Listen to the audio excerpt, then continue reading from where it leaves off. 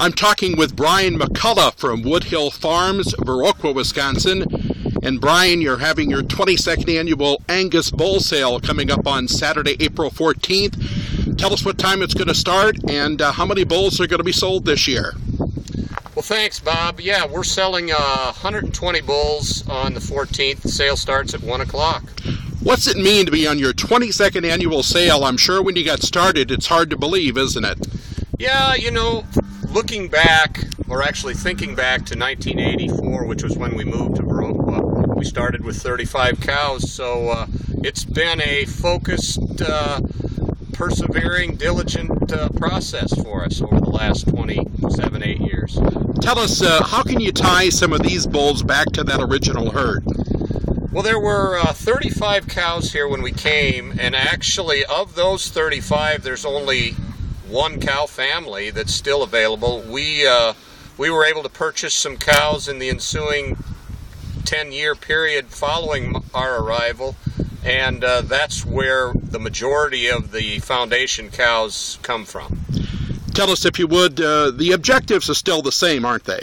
Yes, you know, when we came here in '84, we decided that the relevant traits to beef production, especially for the Angus breed, were calving ease, end product merit, which would be quality of the beef, and then maternal traits. So we've always stayed focused on those three traits, that being calving ease, end product merit, and quality females, and then we've simply added as much growth to the cattle as we could without compromising those three traits. What about the tools that are available? Yeah, I think that's a good point, Bob, as well, because the tools we have today are so much better. And the reason the tools are better is because more and more breeders have submitted data which makes the tools, or EPDs in this case, more reliable.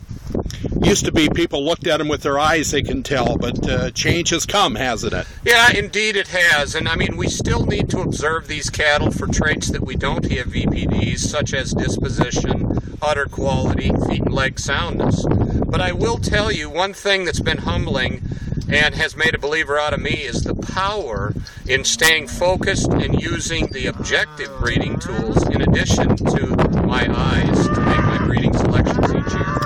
Brian, the cattle numbers the fewest in a number of years, partly due to the drought in Texas and Oklahoma. What are you expecting for the sale Saturday? Well, I would be kidding you if I didn't tell you there's always anxiety, but we know that beef producers, especially cow-calf producers in the last year, have had a good year. And they also know that there's no better way to invest in the future than buying the right one. So with higher prices for feeder cattle that we've seen in the last year, I think there is some optimism on the part of producers, and I'd like to believe that we'll have a good sale. You were telling me that an older gentleman you knew who has since passed on gave you some great advice for your first sale. Yeah, actually it was my wife's grandfather, who actually grew up raising purebred Chester Whites. His comment to me was, they aren't going to get any easier, and I guess the wisdom in that statement was indeed true, because even though it's been 20-some years since our first sale, there's still a fair amount of anxiety whether or not we'll have a crowd turning out sale day.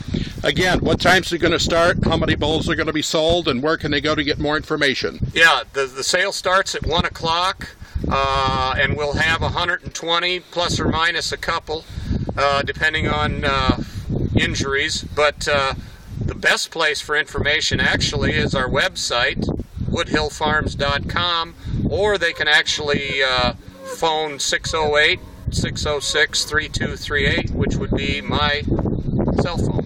Brian McCulloh from Woodhill Farms, located just south of Viroqua.